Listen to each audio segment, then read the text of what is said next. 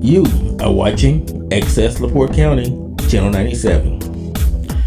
Coming up next is the February 28th, 2024 meeting of the Michigan City Common Council Workshop. You can find more information for this workshop by visiting www.accesslaportecounty.org.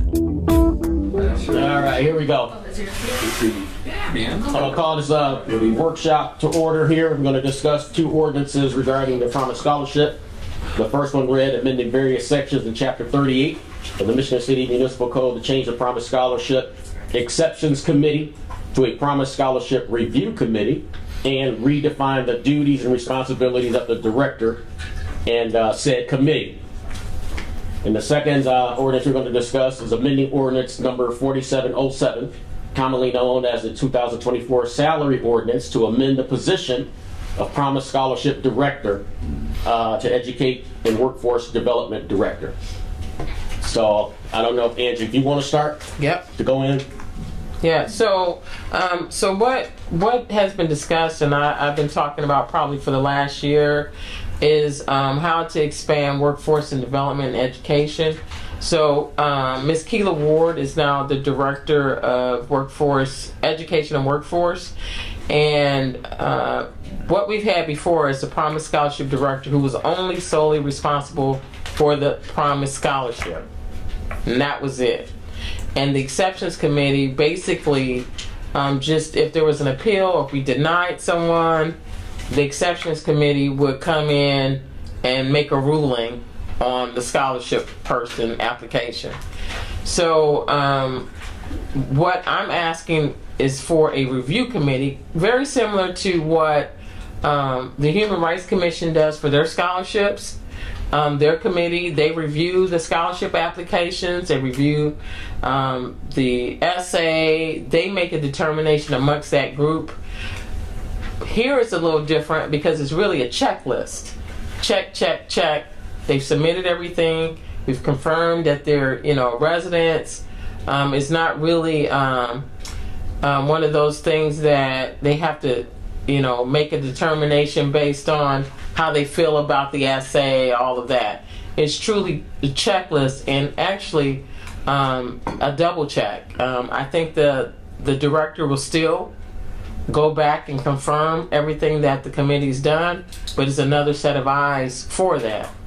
Now, on the second part of that with the director, let me tell you some of the things she is doing already that I've asked her to do and why the salary increase. Number one, she's leading an effort for a opportunity hub, which is comprised of several organizations, including the Center for Workforce Innovation. We're applying for Ready Dollars. She's meeting with the local manufacturers. She's responsible for the internship program and making sure she manages that program, manages those students that are a part of the program. But even bigger picture, she's that contact for the community and working with the chamber, the EDC. I have her going to all of those meetings now, not just the Promise Scholarship. So thus the increase in pay, which I'm not asking for a what is it called? I'm not asking for retroactive, nothing. I want it effective April 1st because we do have budget constraints, and I just want to make sure I'm mindful of that. But this has become a more exhaustive position than what it has been. Thus, it needs to increase. So I'm open for any questions, but I will say that it's been helpful for me already with her working with the Center for Workforce Innovation, Unity Foundation. She's working with Andy Matanik on how to make this a little bit more technology friendly. So I have her working a lot, quite a bit, on several different initiatives that I'm interested in. So I'm open for any questions or anything. Yes. I want to ask you, because this is a significant amount of work, but before this change, all she was doing was promise scholarship. Yes, There's nothing much there. well, don't get me to argue with you. I'm not going to argue with you. That's always been my concern. Okay. She like Friday, she was at the high school Friday night. She did a wonderful presentation. But again, this is a marketing tool to have an education and workforce director, because now she can be at the table when I can't be there. Right. You know, No, but this yes. is a good move. Oh yes, This is yes. a good But move. I'm not- prior to I'm just saying, only 20 scholarships were awarded last year. I mean, how I don't, much? I said 20, I think it was 20 something. I don't know the exact. right, but yes, the sole responsibility for that position was the Promise Scholarship, and going to the high school, sitting at doing that kind of thing. So I think this is a better use of funds versus just very isolated. Right. The second question I had was, her pay, does it come from the bucket of promise scholarship, or does it come from a different bucket? It comes from Promise Scholarship. It comes from promise scholarship. And we've done that. One of the things that I know Councilman Pribulinski asked for, we have not, we've underutilized that money as far as getting it out. Councilman Pribulinski, myself, we made some changes where we added renters to the Promise Scholarship and Marquette. If they're a resident, and they attend Marquette, that they're even eligible for it. So I think we have to make it technology driven, and then look for ways to supplement. But at this time, it's been underutilized for the last 7 years that we've had it. Is there an income requirement? Anybody can, if they live in Michigan City, they can apply for this? Yeah, it's not income driven. I will say though, You have to own property. well, you don't even have to own property anymore. We got the renters. Renters. Okay. So You have to be a resident. yes, you have to be a resident. Okay. But one of the things that I found, and I'm gonna continue to advocate for, is that we have some type of minimum amount though. Let's say for instance, we have people who are 21st century scholars or receive a Pell Grant, for instance. And when I think of 21st century scholars or a Pell Grant, that's income driven. Typically, people who get that full award, their family, when you do your FAFSA, the household recommended contribution is 0. So that means they have no money to give to the student. So that was one of the reasons too that I thought keeping the minimum of $500. We're not going to exhaust this money, and hopefully 3 years from now we're putting money into it. Right now we're just moseying along, and we're making money. We do have money in more of a what kind of account is that? Where it draws interest. A trust. It's a Yes. trust. It's in a trust. So part of the money is in a So trust. it's generating It's income. generating income Money. each year. So Wait. we're doing that.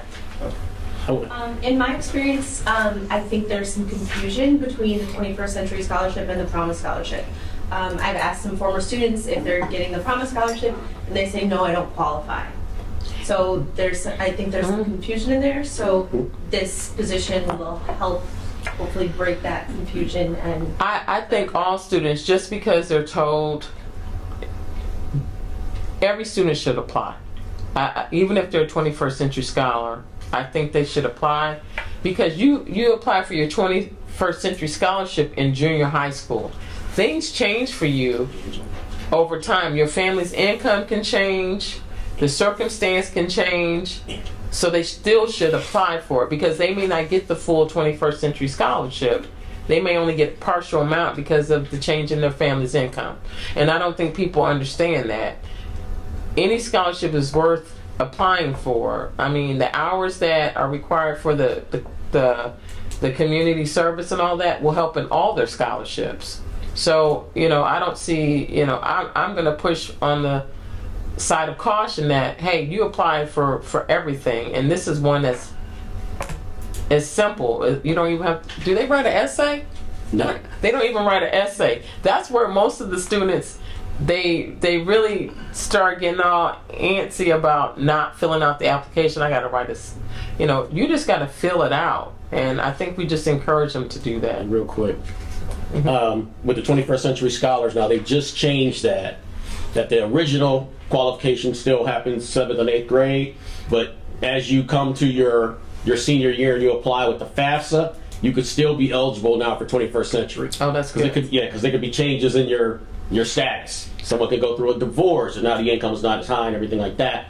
That's been a big complaint in the state of Indiana for a long time, and they're changing that. So, that's good. You know, seniors that didn't qualify back at early 7th and 8th grade, now they could still qualify. So I just wanted to throw that out there. Question, if somebody gets 21st Century Scholarship, can they still be eligible for Promise Scholarship? Possibly. That's why I said, why not? Okay. You know, I think there's some misinformation that they're automatically not eligible when that's really not true. Does the 21st cover books and housing? No.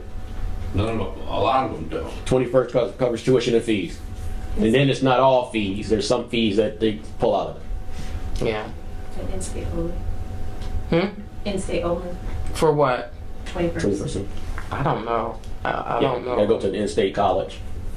You get 21st Century. And you said something earlier that I didn't see in here. What was it? Oh, April 1.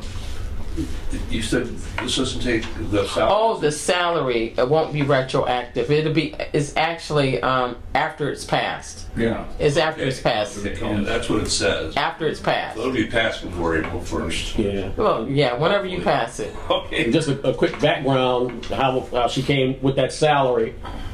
She gave them and made them kind of equal to some of the other department heads who have supervision.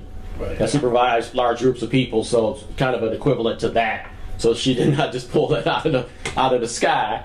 That's how she came to get that salary that is But compared to what she was doing before, this is a lot more. I mean, Oh, you're it's talking double. about interns, you're talking about workforce training and then coordinating with other workforce development activities. A lot more. A lot more. It's a lot more. Actually, yes. So, On that intern, I know we're looking at college interns for the summer programs. Are we looking at high school interns? that's another conversation, but I am. Sources. So one of the things that we're in conversation with is these graduates of AK Smith and some of the other programs, and what could we use them for as far as internships. I did meet with our largest employers this morning. We had a meeting this morning. I did a presentation to them, and we talked about internships and opportunities for high school students and what that looks like. So still working through those. I think we got to start with this first, because we got some areas and some projects that we know we want to get done. So I think starting with the college students first, but I did share with large employers that, and Dr. Barbara Easton Watkins was here this morning and shared that it's great that you need workforce, but we got high school students in these programs that need access and need to be exposed. And if there were opportunities for them, so we have our own little distribution list now, so that we can figure out how we're going to move forward with that. Eventually, we want to look at those pathways kids, because Yep. they all have a half a day.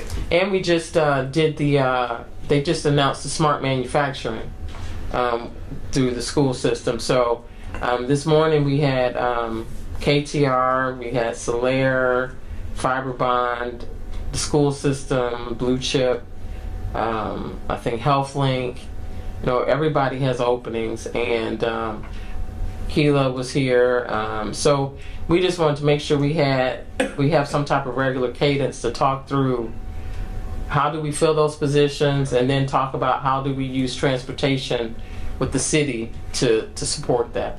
And I keep calling you Angie, Mayor. Been calling you Angie for 40 years. Yes. Mayor, here's something, I'm not going to bring this up now, but here's something to tuck away. we talked about those high school kids doing internships. Maybe down the line, we can put them, use that as their volunteer hours toward the Promise Scholarship. I like it. I think it has been done that way. Yeah, we've done some of it. Okay, so now with all the interns that we're talking about with this stuff could be used to. Yeah, I think that was done before. I think Nancy Smith did that. Okay, perfect. She did, because yes, my kid definitely. Well, with the internship, okay, they're getting paid. Are they going to be paid? These are paid. The college students are paid interns. Yes. Yeah. But what I'm saying is, to me, the volunteer hours for That's separate. Yeah, right. But I think, Brian, were you alluding to the internship? Whatever hours they'd be working, that would go towards their volunteer hours. No. Is that what you were saying? That's what Not if they're paid. So the way that would work, and this is just you can't do that. Yeah. So like for instance, we'll have all these interns here, and we have like the boat race and different things, and parades, and we say, hey, if you're a Promise Scholarship, if you would like to on your off time outside of the work. Because the project they're working on is the project they're working on. But if they want to assist us with all our events and things, they would get hours. That's how my daughter Sydney got hours, because she would work the parade and different things. And that's how she got her hours. So I think it's an opportunity, not the paid time, but the off time. Two different things, yes. But for the high school students, that might be a good idea. For those seniors graduating that's trying to get the rest of their hours, to offer them some type of project, that they can use as a senior project or something to, even before graduation, to get some hours. That, these students are capable of doing a whole lot of things, and I think if we put the opportunity in front of them, they'll take it.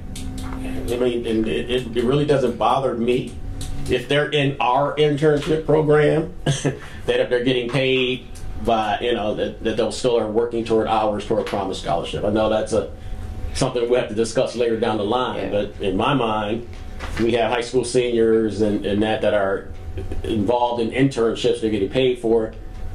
I still wouldn't mind that being counted as volunteer hours as well. I mean, that's a discussion down the line. Yeah, I think so. Typically, you separate them. You separate them out. Some people get credit, for through the university, and they can get paid.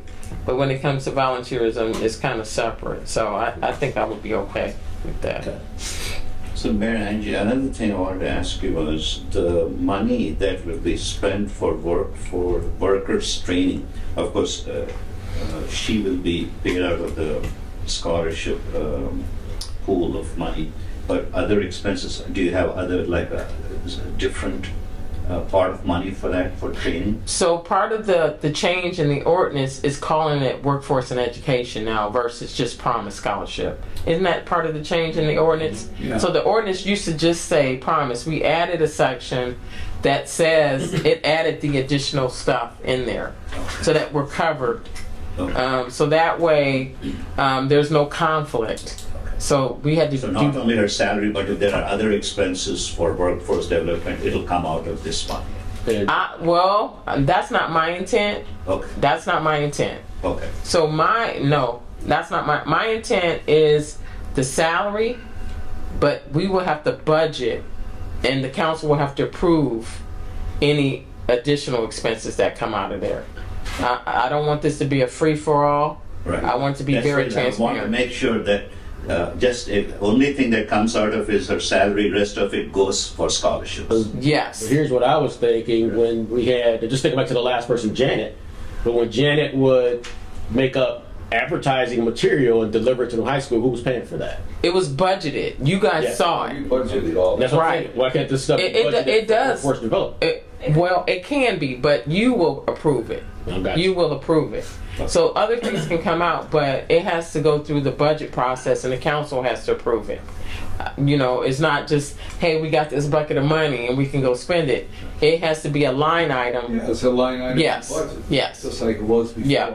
Yeah. So it can be used, but it'll be budgeted and approved by you. Okay. Actually not. It'll have to come through your budget, and then the only thing we can do is cut, because we can't add. Yeah, but you know what I'm saying. Yeah. You know what I'm saying. Yeah. So. All right. So Angie, I got a question for you. Mm-hmm.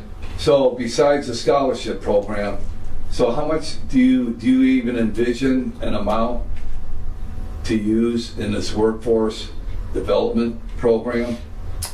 Well, right now, $500,000, $1 million. Because here's my point. Mm-hmm. Okay. Is so then if we go ahead and say we're going to agree to all this, mm-hmm. and then we open up that scholarship money, okay, and you come back and say, hey, I want $1 million to do whatever I want to do. I'm just using that for an example. I'm right. shaking your head, but yeah, I'm just using that for an example. I want to make sure, and I'm telling my other council members this also, because Mr. Beatrice and I have been through this before. I think Brian was on the budget committee, that we made sure that there was a minimum balance left in that scholarship fund of like $3 million, so that this fund never goes empty, down the line. So what I'm thinking of is that the council possibly now can set a minimum amount to say maybe $2 million, and that there would be $1 million to work with. That the mayor would have an idea. Okay, well, I got $1 million to work with, but she still has to come to us to get approval to take that money out of that account. Right, Angie? That's the way it's so let me read let me tell you what my intent is, or because my intent is not to use it for workforce development programs, but one of the things that I would like to see, and we talk about scholarships, so what this allowed us to do is just not only to have the Promise Scholarship, but I may come back to you and say, we're not using this money like we should, or as fast as we should, but we have residents that need certifications in welding. Right. We might create a scholarship program for non-traditional students. Mm-hmm. Now it can come out of this money. Yeah. And so that's really my intent. As far as like building or creating something new with the city, not trying to do that. But I do want the opportunity to come back to you and say, now we have the Promise Scholarship, but now I want the Life Gets Better Scholarship for non-traditional students who want to go get a welding certificate, or we identify a list of air compressor certifications they could use, and now we'll match Ivy Tech for them to get that certification. That's the best example. That's my intent in the future, is to allow for high school students who may not go off to college, mm-hmm. or skip a year, skip 2 years, and say, well, now I need a job, I need a certification. Well, now there'll be some type of scholarship that's available for them, not just high school graduates. Everybody's not going to go to college right out of school. And I think we have missed the boat with this money. And the employers are telling us that we don't have the skilled workers, but if the city can help get them skilled and get them there, I'm good with that. But I'm okay, whatever the council, if you're going to set something. My suggestion is I don't think we should use this money for city employees. No, training. This is not city employees. This is for individuals, residents who, like adult education, who want to learn new skills for the newer jobs that this is for residents. The money from ARPA that you already approved is for employees. That's a totally separate bucket. This is a resident driven. No, I think it's a great idea. Not only just high school students, but also individuals who want to learn skills. Yes.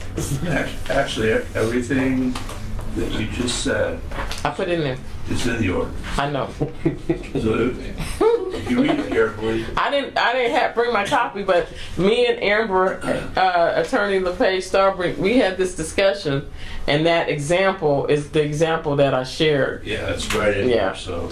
Yeah. And it does say residents, so it's like it's not important. Yeah. I tried to hit all the holes that I thought we might have. So. Frankly, that will do a lot of good to the community if we do that training or skills training. I'm not trying to throw everything at y'all at once. I'm trying to pace myself. I have what, 4 more ordinances for them, but I backed off of it. Trying to pace myself. I want to do everything now, but I know I can't. So, but no, I think it will allow us to help residents that want to be skilled up. Also, I just want to give you an update. I did meet with the chancellor for Ivy Tech on Monday. Again, we're seeking a new building for Michigan City, a new campus for Michigan City. One of the things that I shared with the manufacturers today is that I need their support. We were number 2 the last time, and we didn't get it. So I'm trying to push the support of the local companies here to support that building. HealthLink, which will be opening in April. They put their money where their mouth is. They said what they were going to do. And I think this is an opportunity for the air compressor companies and all of the other advanced manufacturing companies to come to the table. So I'm asking them to provide a letter of support or some type of commitment to Ivy Tech. So I'm working through that now because it's happening like in the next couple of weeks. It's short. Mayor, I'll get this one day. Real quick, when you were talking, you said we were number 2. Yeah. Could you explain what that? I know what it means because I was right. It's a long process going through the state process with the board for Ivy Tech, the board of education actually, and all of the legislators, and all of our legislators in the region spoke at a hearing in support of a new Michigan City campus. Everybody is on board, and quite frankly, we didn't get to the finish line, but there's still an opportunity. And I think by having these changes and these programs that we're showing that Michigan City administration, the city council, we're all supportive of making sure residents are skilled up to get them to Ivy Tech.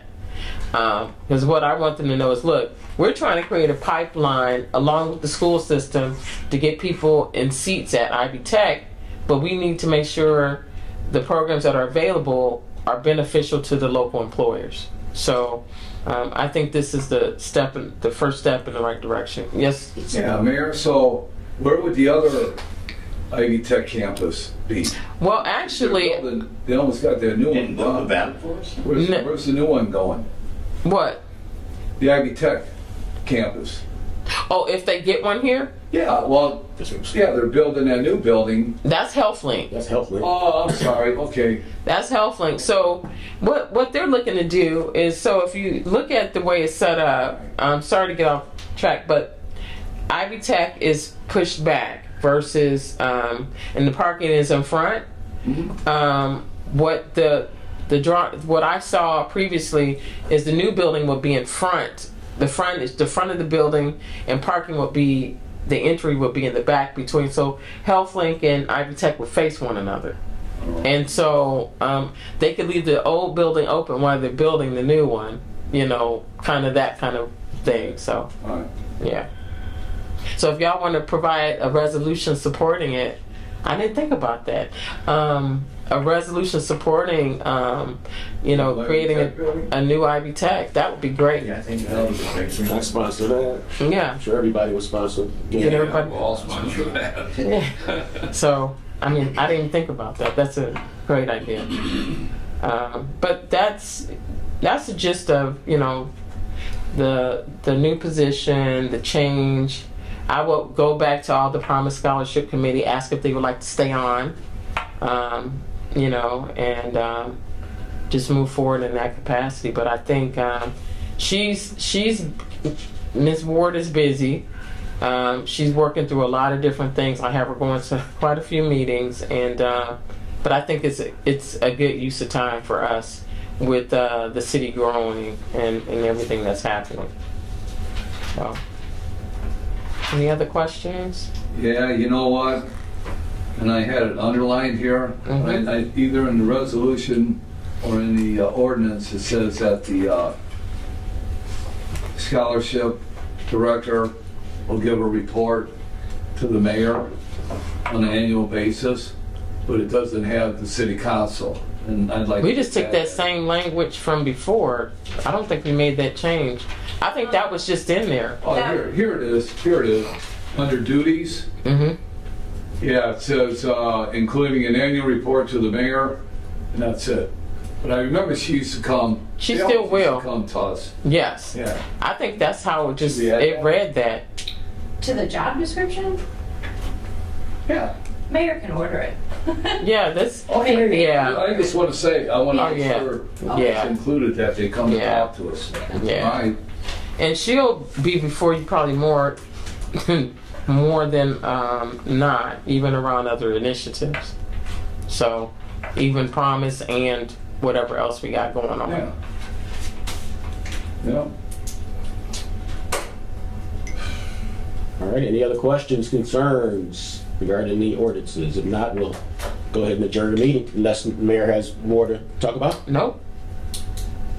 I don't have any questions. I just think it's a great thing that not only we have a mayor who went through Michigan City area schools, but Sheila Ward was honored graduate from Michigan City area schools.